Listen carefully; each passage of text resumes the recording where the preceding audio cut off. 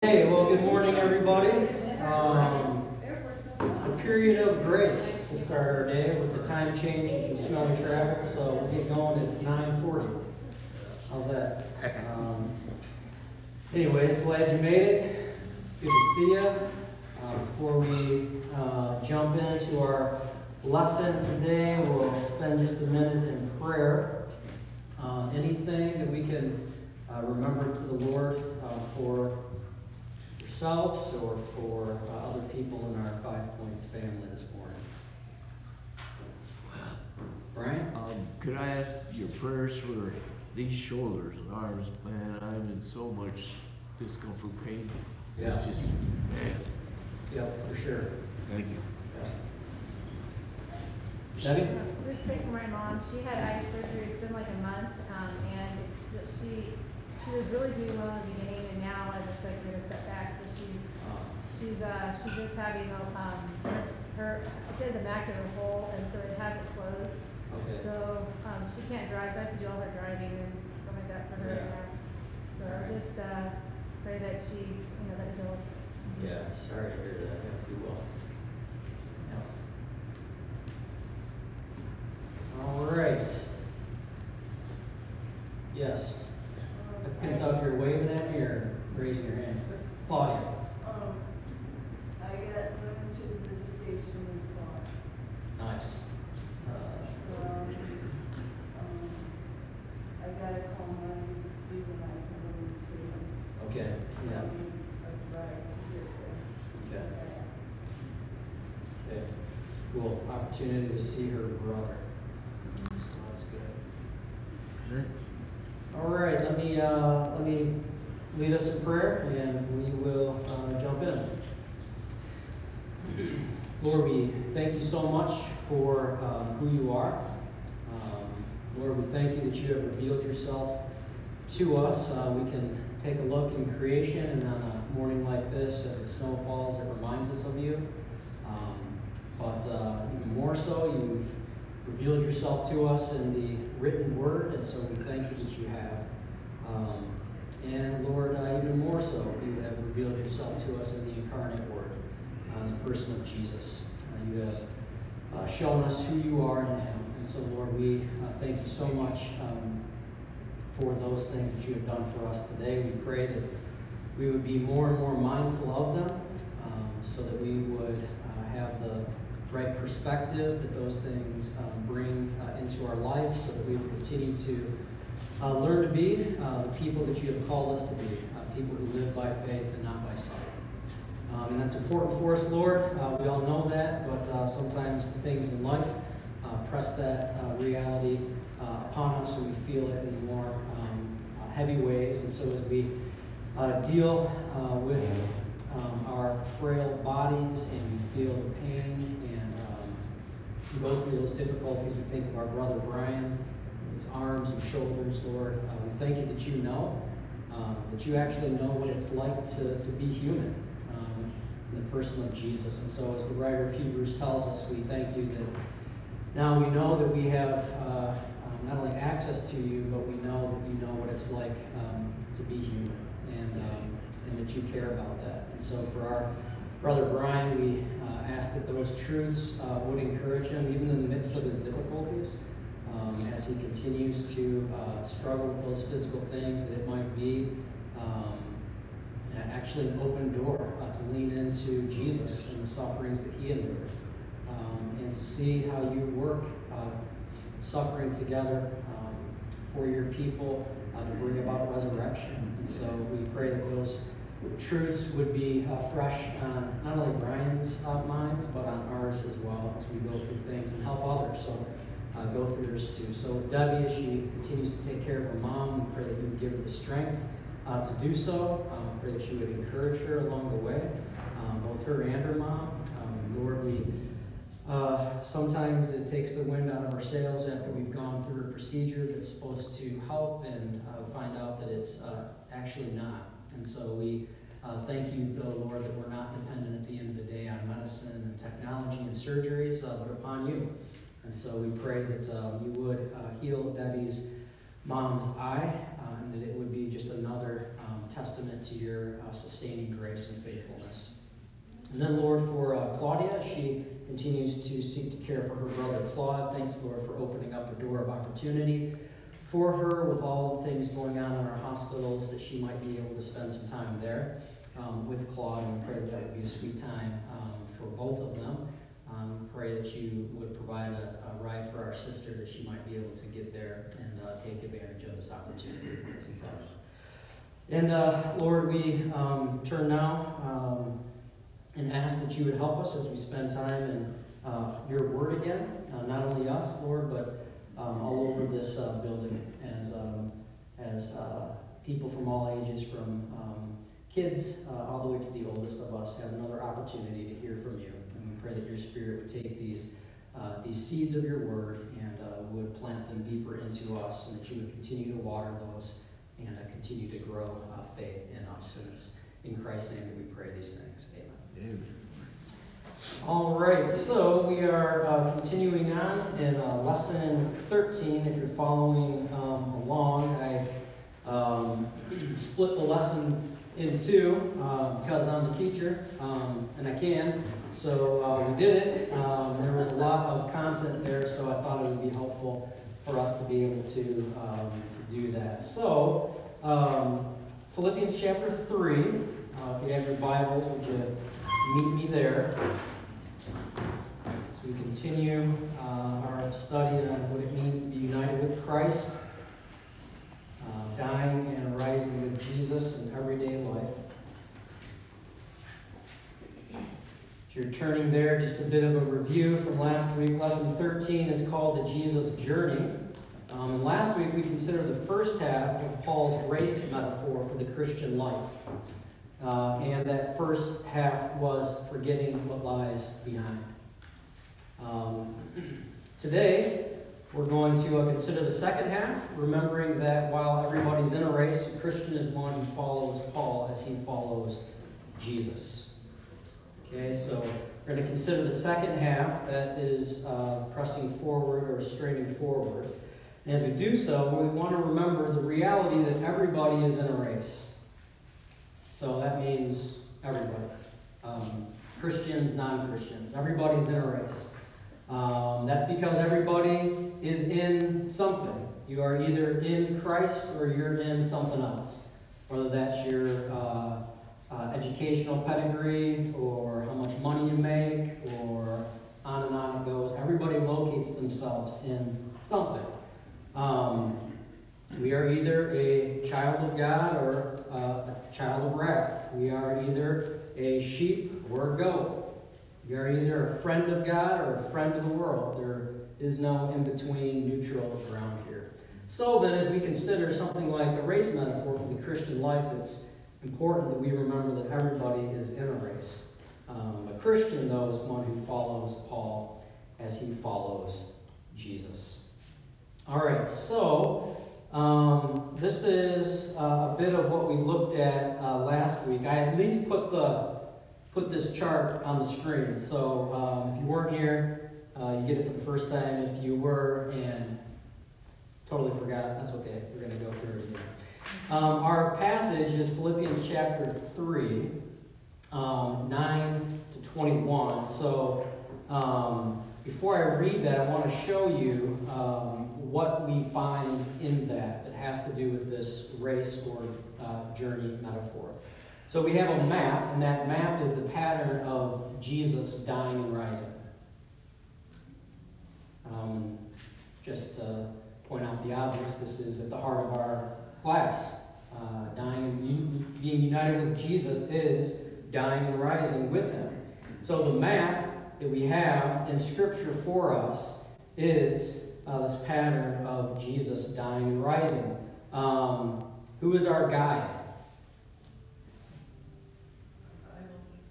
Yes. Jesus.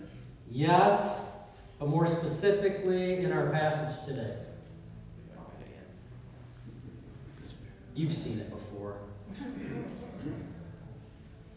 I'll give you a clue if you want to use the Mike Scherf taking a test or quiz technique. You can just look at what the teacher already said on the board, and hopefully that supplies the answer for you. So a Christian is one who follows Paul as he follows Jesus. So he says it in our passage, he says it elsewhere. Follow me as I follow Jesus. But not only me, it's pretty cool that he says in our passage that it's actually follow not only me, but also all who follow Jesus. So, but specifically in our situation or in our passage, Philippians 3, our guide is Paul himself. Our goal, anybody remember this from last week? What's the goal in our race? Where are we headed? Heavenward. Yeah, ultimately there's this resurrection with Jesus. So the resurrection, a perspective that's helpful for us on this journey or race that we see here. A perspective is that we aren't there yet.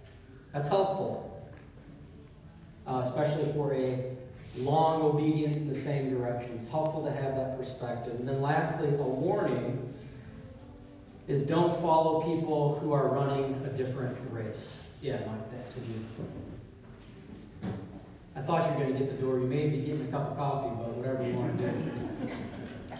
So the warning, don't follow people who are running a different race. Okay? So, thinking about this race metaphor, thinking about this journey metaphor, this is what we have been given by God to help us. So here's the passage. It's on the screen, or you can read along in your copies of the Bible. Philippians chapter 3, 9 through 21.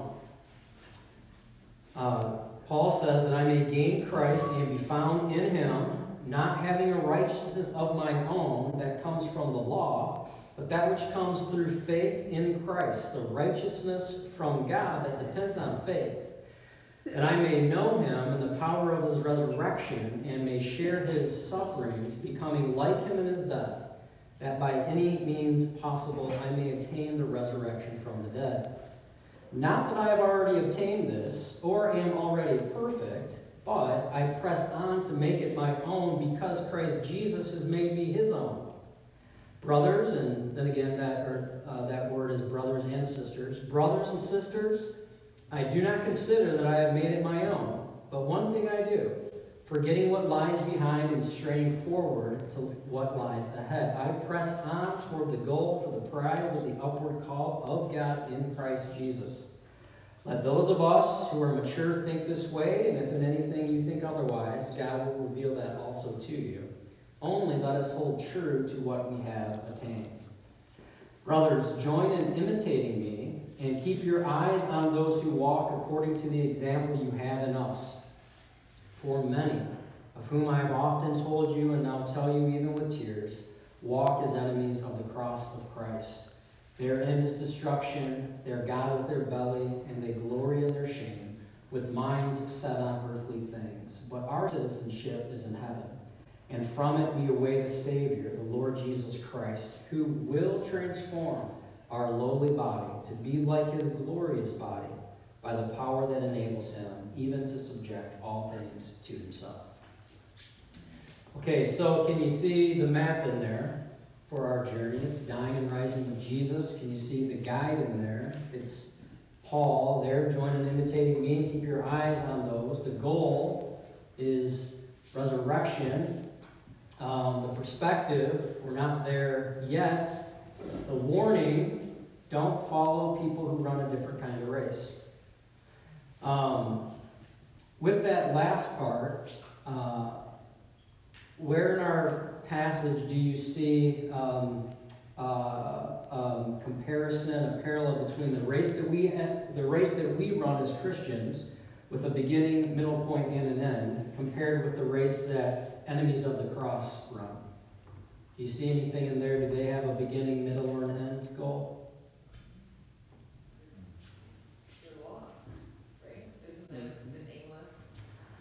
Well, they are lost. It doesn't mean they're not pursuing something. Destruction.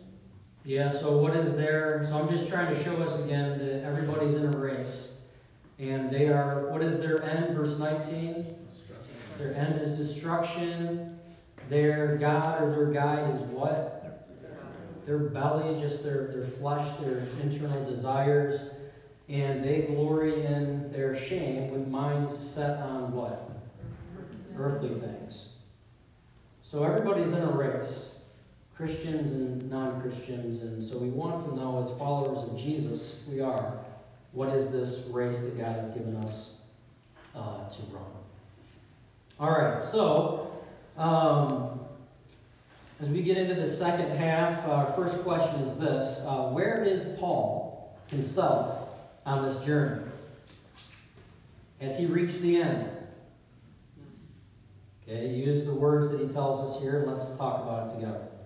Where is Paul himself on this journey? He presses on toward the mark of the high calling in the Lord Jesus Christ. And he does that. What does he say right before that? Has he reached his end yet? Verse 12? He...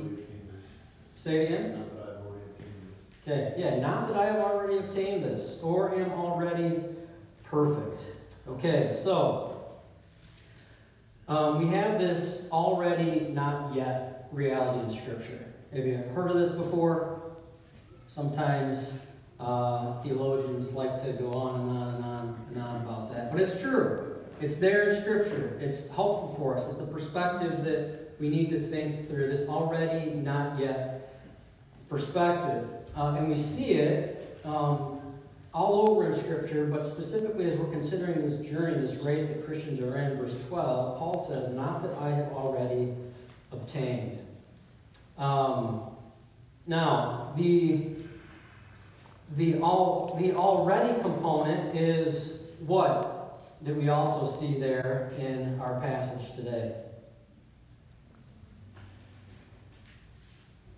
United with Christ in his death and resurrection. Okay. It's a done deal. Yeah, so this has already happened. Right? So here's this already not yet thing that we have going on. I love how Paul says it, though. Look at verse 12. He says, not that I have already obtained this. What is the obtained this? What's he talking about? The previous verse, right? The ultimate goal of resurrection. Or am already perfect, but I press on to make it my own. Why does he do that? What has already taken place? Christ is making his own. Do you get that? Do you believe that? That is beautiful. Christ has already made me his own. Wow. How did he do that? He lived this perfect life that me and you were supposed to, but didn't. He became our representative. More than that, he became our substitute. And through his precious blood, he made us his own. That's beautiful. So this is the fuel for us as Christians as we think through the race that we're in. This already not yet. So by faith, we are already united with Christ in his death and resurrection. But at the same time, we are still waiting in hope for the final resurrection. All right. So we are also already dead to sin, but we are not yet dead to sin. We are still fighting. Right? Can you think of another place where Paul talks about how we should consider this or think about this specific idea of dead to sin, but not dead to sin, still fighting? As you think about that, do you experience this in your Christian life? I do. And it's a good thing that Scripture says that this is what will happen to us. It's already in front of us. Any other places, though, where we hear Paul talk about this idea of thinking about already not yet, specifically as it relates to dead to sin but still fighting? Romans 7. Okay, yeah, Romans 7. Elaborate. Put in your own words. Give us the linebacker translation. The very thing Paul wants to do, that's what he finds himself Mhm. not doing, and vice versa. Yeah, so the things that he wants to do to please God, he finds himself, I'm not doing those things. What is wrong with me? You're a human, Paul. You're already not yet. But thanks be to God, right, who gives us the victory. Previous to chapter 7, chapter 6, he tells us to consider ourselves that we are dead to sin. We have to think that way because that already happened for us. Why do we have to think that way? Because we still battle it. Is something wrong with us, or is this the plan? This is the plan. This is where we find ourselves. This is the perspective for us. So we are already dead to sin, but we are not yet dead to sin. We're still fighting. So this idea of already, it looks at the past by faith. And not yet looks to the future in hope. So already looks at the past by faith, right? We are believing in what Jesus has done for us. Not yet looks to the future in hope. Because God has given us promises that He will bring this to pass. He's the one who began the good work, and what will He do? He will complete it. He will finish it.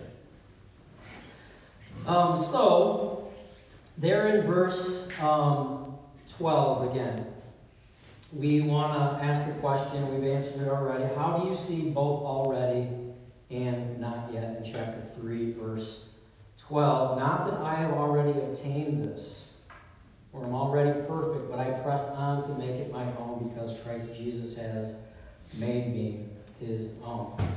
Okay? Paul in verse 9 makes this pretty big claim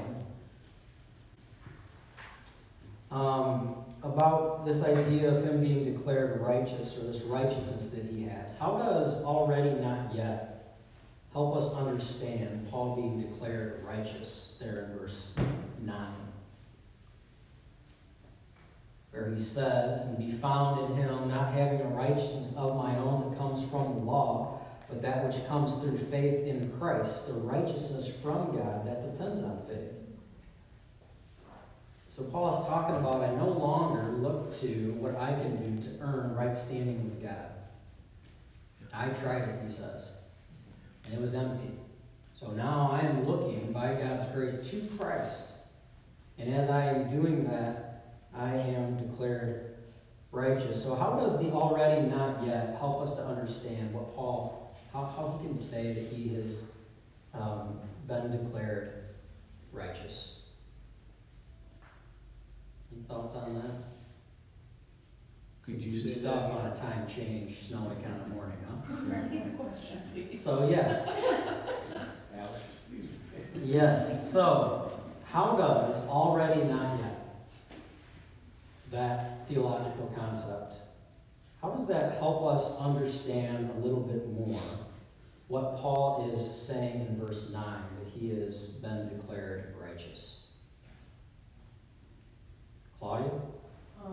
It said in verse 9, it says, but which is through faith in Christ, the righteousness which comes from God on the basis of faith. So he has faith. Yeah, he has faith in who? God. In Jesus specifically, and because he does, what is the legal declaration that God has made for those who are trusting in Jesus? Righteous. Okay. So Paul is already righteous by faith in Jesus. He's already made perfect in Christ. So hang on to that for a second. So if you are trusting in Jesus, you are robed in the righteousness of who? Praise God. Jesus. Jesus. You are already made perfect. Such that if Jesus returns right now and we stand before him as our judge, what will we hear? Forgiven. Welcome. Welcome, good and faithful. Righteous, good and faithful. Right? That is beautiful. So this idea of already not yet is not just like some cool sounding theological stuff that we can write books about. This is for us for everyday living with Jesus. Everyday life as a follower of Christ. As we bump into what? Sin again. My sin, right? Being sinned against again. Other sins. What is our foundation? If you are in Christ. Christ is justification by faith. That's my foundation. So I'm no longer looking, this is how it comes out in our life, so I'm no longer looking to be declared righteous by anybody else. It doesn't matter, right? Because the only one that truly does matter, God, has declared me righteous because of Jesus. Breathe. So we can stop the failure boasting chart kind of stuff. Because we're already perfect in God's sight. And as we do that, how then do we engage with others? Not perfectly, but a little bit better. Because we're not angling anymore. We're not on that failure boasting chart. So now we can not perfectly, but a little bit more easily die to ourselves when we want to get ourselves up on that failure boasting chart. Because I'm united with Jesus. There is nothing else for me to climb. I'm already there. So this is just where this stuff lives out. All right. So let's move on then. Already worked our way through this, the not yet, not that I've already obtained this, or I'm already perfect. Already I press on to make it my own because Christ Jesus has made me his own. Worked through Paul's idea or reality of being declared righteous. He's not yet completely Jesus-like. Okay, so if already refers to the past, already made righteous, and not yet to the future, what's missing? Right now. Right now. Yes. Right, the present. Right? So if already refers to the past, not yet to the future, what's missing? What is missing is the present. There's some movie that's in my brain right now, Kung Fu Panda or something. They've got some thing that Foe says about the present, and I'll butcher it up. But anyways, my kids will ask my kids about the saying from Kung Fu Panda in the present. It's a gift. That's why it's called the present. Something like that. Anyways, moving on. So the present. That's right. According to Philippians 3:8-21, what does Paul's present look like? Just boil that stuff down. What's his present look like? Does that resonate with you at all? What's his? Yes, pressing on. Yeah. Tim? Suffering. Yeah. Battle. Say it again. Battle. Yeah. Right. Loss. Say it again. Loss. Yeah. Yep. Death? Say it again. Death. Yeah. At least at this point, since we're still here, that metaphorical death, right? Of picking up your cross and doing what to yourself? Dying to yourself. It looks like the J curve. I get $5 every time I say that from. It's the J curve. It's dying and rising with Jesus. That's what the present looks like. Now, we can, as Paul Miller says in the study, we can expand our slogan to already, not yet, right now. So yes, the already, not yet is there, but also we've got to live. So there's this right now component that is at play. The gospel affects our past, present, and future. Beautifully so. Thankfully so. The gospel affects our past, our present, and future.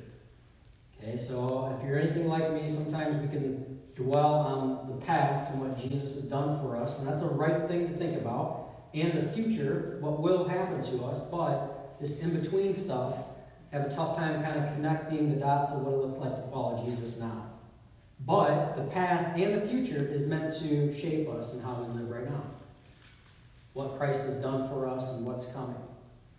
Our lesson today primarily is going to focus on the future, because that's what Paul is talking about here. His goal, his aim, he cannot wait for the resurrection.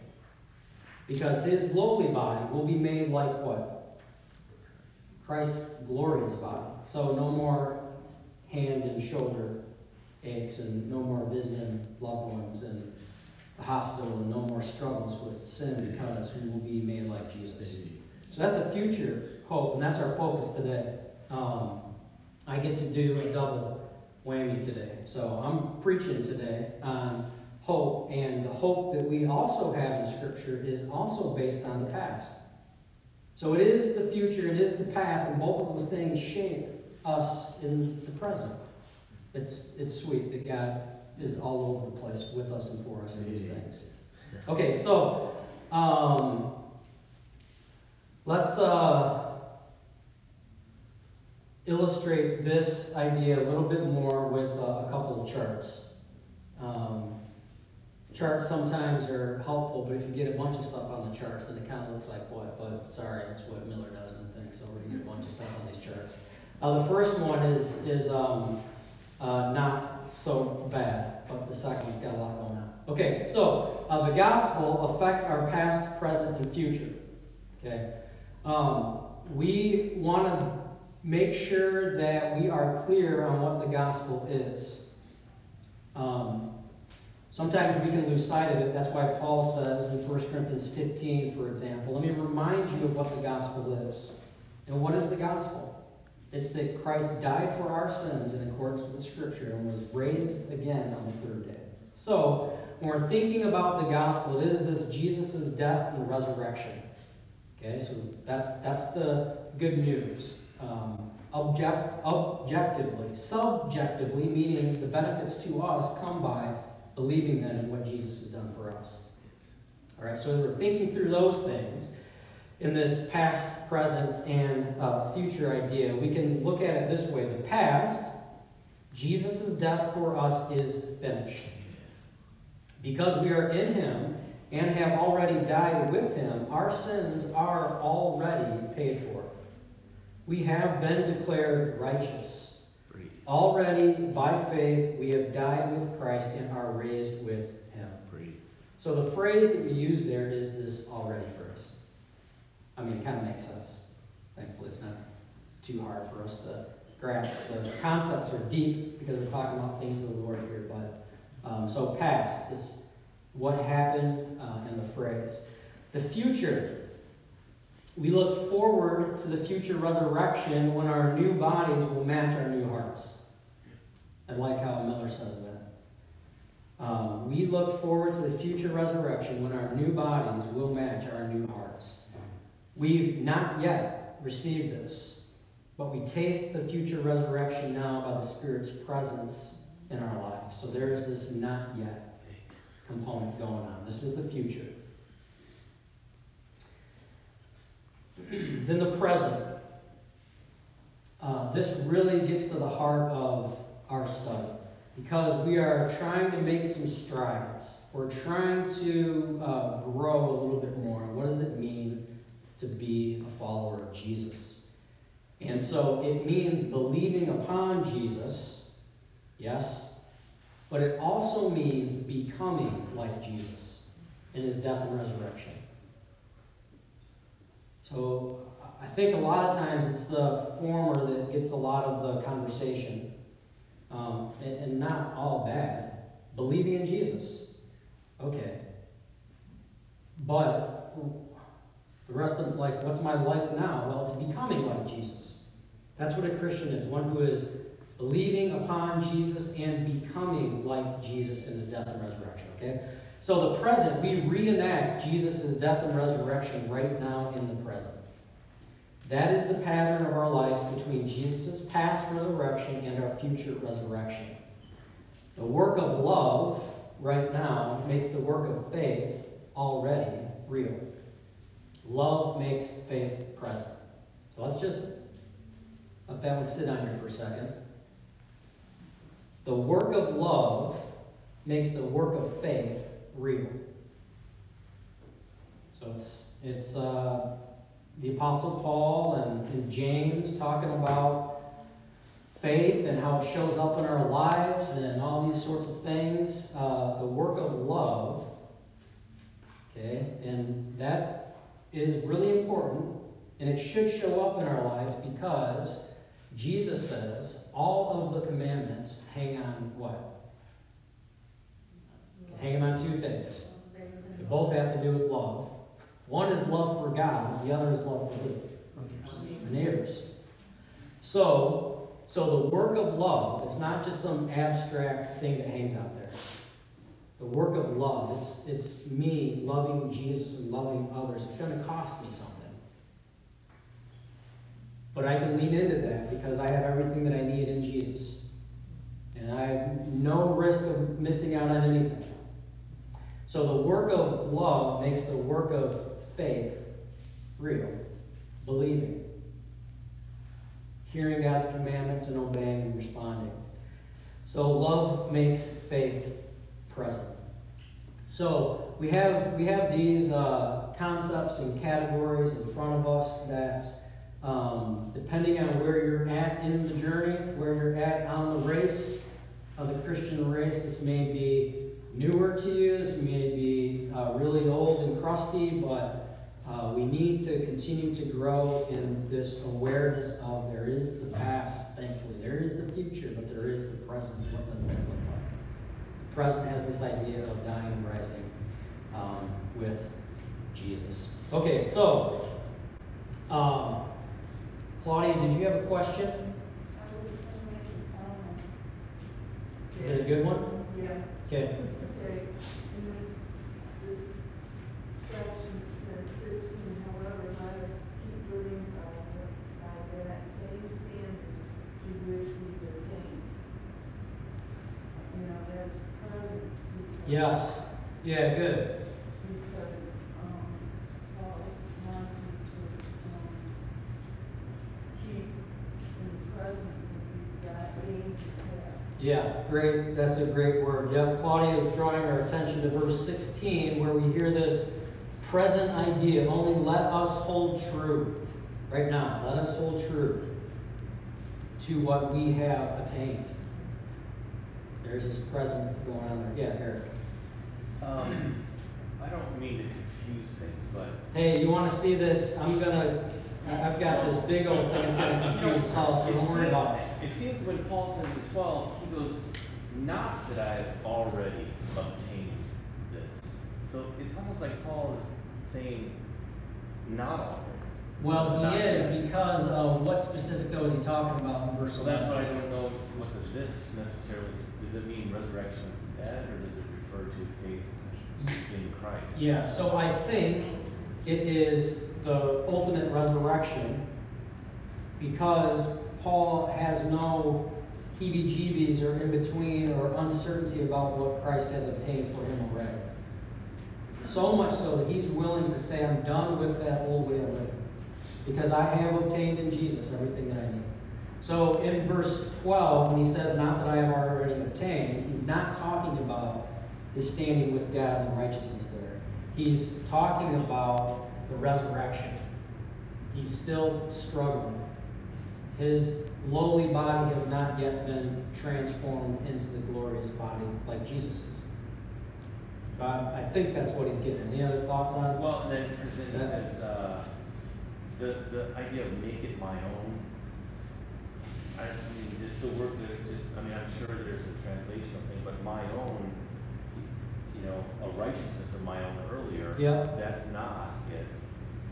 And that yet there's this possessiveness of pressing on to make it my own again. So I don't know, just there's some word Yeah, Ben.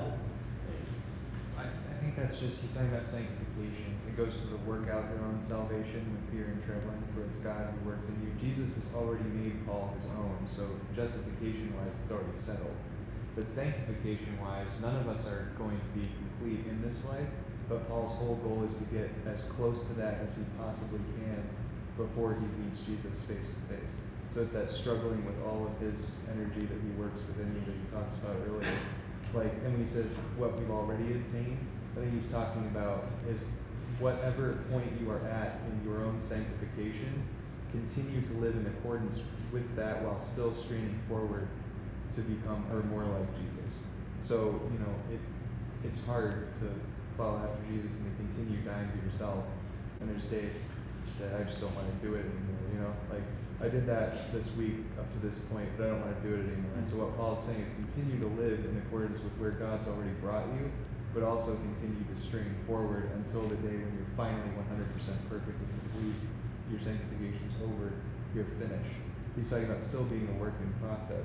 So he's straining forward for that what he has not already obtained is that final completed sanctification that he'll have when he's with the Lord finally. But in the meantime, he constantly wants to keep becoming more and more like Jesus. Yeah, that's helpful. Clear as mud? Well, if you just go from 12 where he has not obtained it to how he finishes that section of 14, he continues to press on, just like Ben was saying. Yeah, yeah. Toward the goal of being heavenward in Christ. Yeah, yeah. So it is that second part of the further sanctification. Yeah, yeah. Just to kind of illustrate how kind of confusing, but yet ordered it is, and what has happened in the past, what we look forward to in the future, what's going on right now. Miller gives us this fuller chart. Don't look at it to like memorize it. Don't look at it to be like, I gotta keep all of these categories in my brain at the same time. I cannot. It's to illustrate the beauty of the gospel and that it affects our past, present, and future. Okay?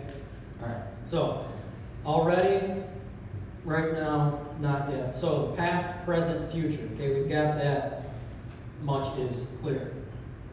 Let's just go on because it's easy enough. Past, present, future. So past is the work of faith. Present is the work of love. The reason I am pressing on is because I am constrained by the love of Christ.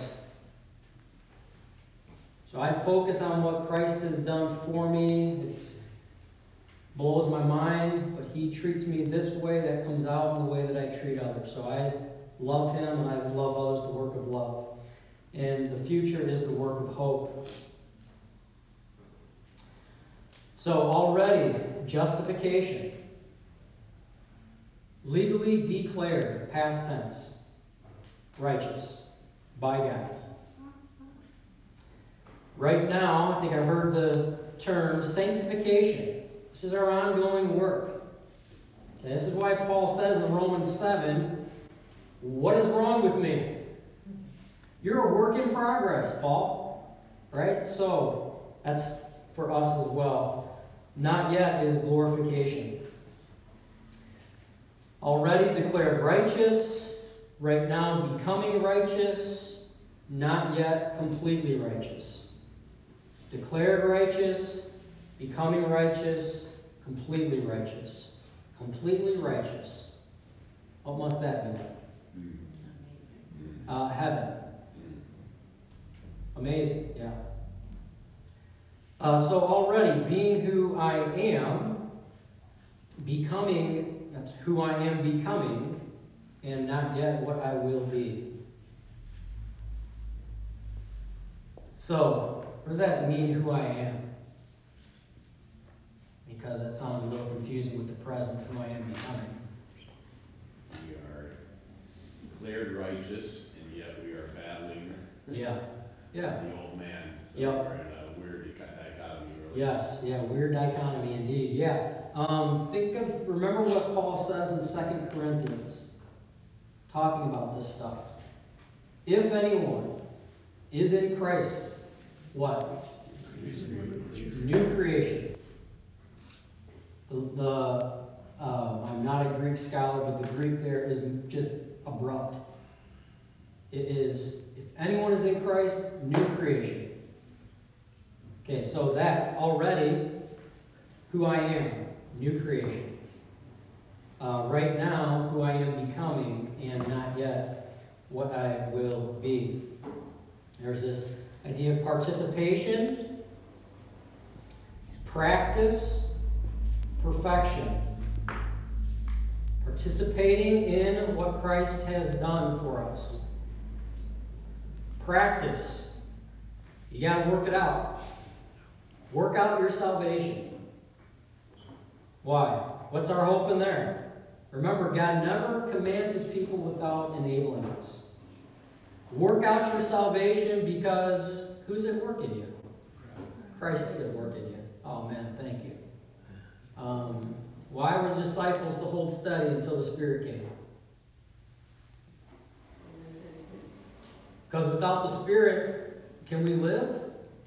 No. So God is at work that encourages and fuels our practice. Already we are united with Christ in his death and resurrection by faith. Right now we are dying and rising with Christ on a daily basis of love. And then our future not yet resurrected bodies, no more death. United with Christ in his death and resurrection. Back there. Right now, dying and rising with Christ on a daily basis of love. And future not yet resurrected bodies, no more death. Already sons and daughters of God. Right now, becoming sons and daughters by learning to pray, obey, and believe. Not yet fully, completely a son or daughter of God in his presence, fully transformed. So you'll memorize this, and we'll have a quiz next Sunday. Actually, we won't have a quiz, and we won't even be discussing this because we have the privilege of having some missionaries back with us and giving them the Bible study hour. Okay.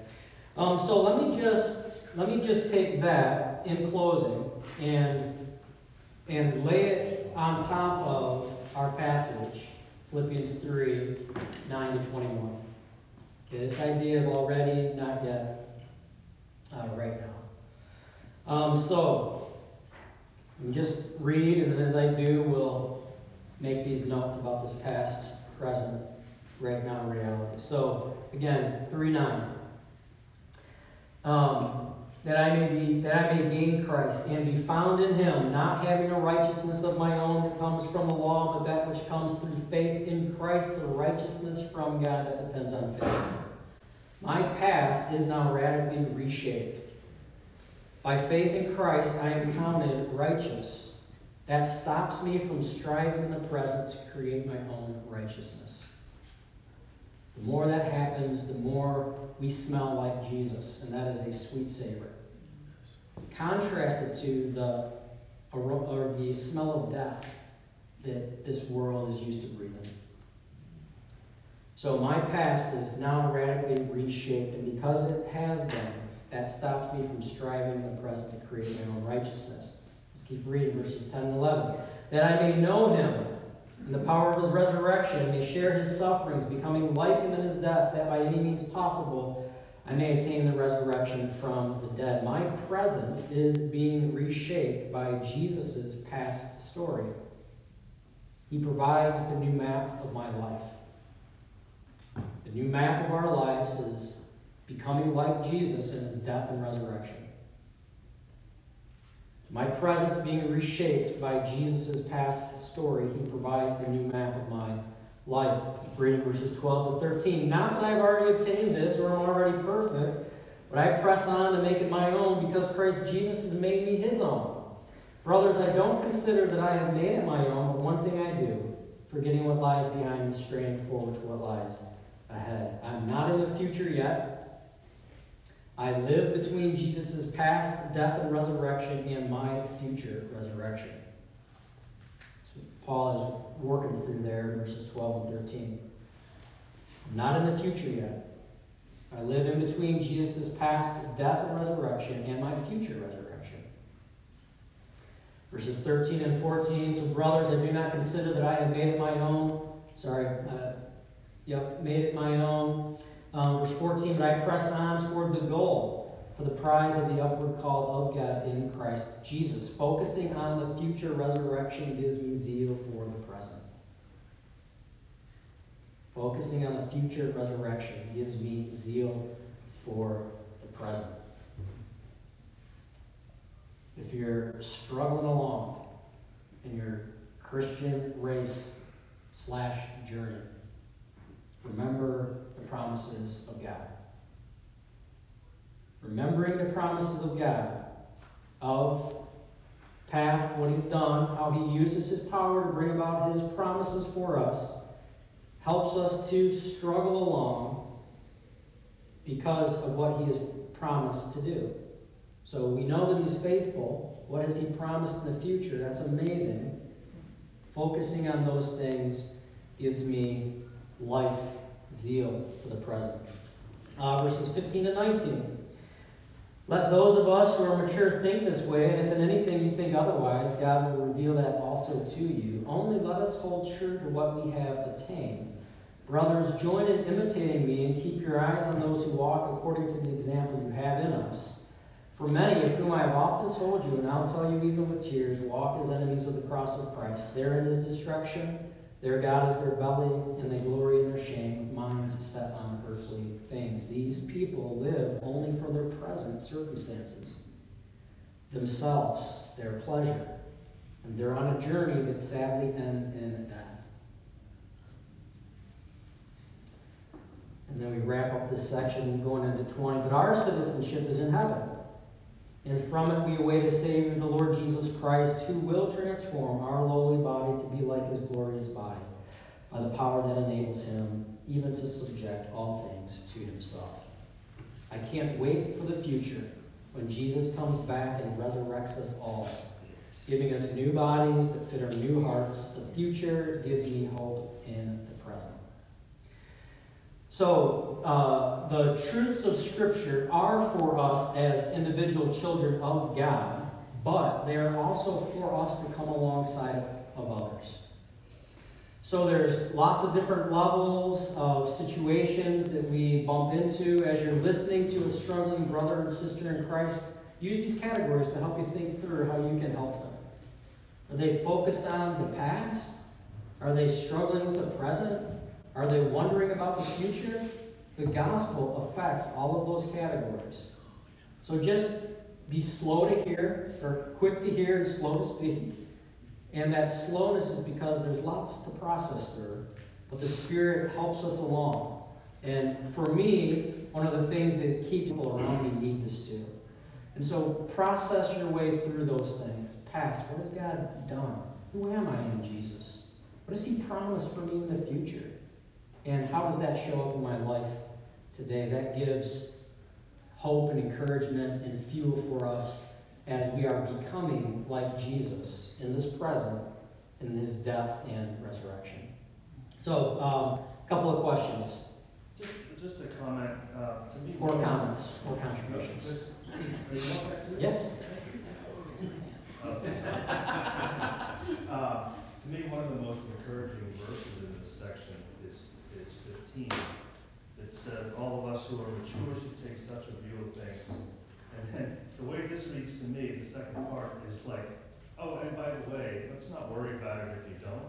But it says, and if on some point you think differently, that too God will make clear to you. And to me, that's encouraging because he doesn't say, let them be accursed. Yeah. Right? Yes. This is not a passage that most people who come to faith in Christ immediately gravitate to and say, man, I want to do me some stuff. Yes. Right? Yes. Yeah. But as we mature and we grasp what Christ has done for us and what our hope is for the future, we're able to think of this suffering. You know, in a sense, this is a hard teaching. Yeah. In a very real sense. Yeah. And I just thank God that he doesn't hold us accountable for having everything figured out all the time. Thank God. And it's Yes. a growing Yeah. relationship and a growing understanding of his greatness. Yeah, good word, Ken. Thanks. Elizabeth? So in the second point there, about my present is being shaped by Jesus' past story and references, the Christ's death and resurrection. I do think it's important to consider that the resurrection is a present for us. Yes. Jesus he is currently resurrected. Yes. He is currently alive and at the right hand of God. Yeah. And because he is present in that way, I think we need to be remembering we're not just focusing on his death. Yes. And on the thing that happened in the past and the past of his resurrection. Yeah. But our hope and our present is shaped by his active existence as the resurrected Lord. Yeah. Yeah, for sure. Yeah, so it is that, there is that metaphorical sense of dying, picking up a cross, but also also of rising. Yeah. So we ought to be, Paul Miller will say this, and I think I'm going to add some bonus material to our unit here, but we should be hunting for resurrections. It instills in us, because Christ is raised and is at work, we should be looking for resurrections all over the place. Relationships and situations, and we can do that because the Spirit of God is at work. Yeah. So, yeah. Okay, thanks for those last comments. Those are good. Let me wrap up with a word of prayer. So, Lord, we do thank you for your beautiful work of grace. We're thankful for what has happened. We're thankful for what you have promised us, and we're thankful that you continue to be at work in us right now. And you are at work in us right now, but you are also, by your Spirit, at work in the world. You are bringing conviction. And so, Lord, we just pray that you would help us to be more mindful of all of these things, encouraged by the fact that you are at work, that your purposes continue to unfold. And so we just pray that all of those things would instill hope in us to be who you've called us to be. It's in Christ's name we pray. Amen. All right, thanks, everybody. Thank you.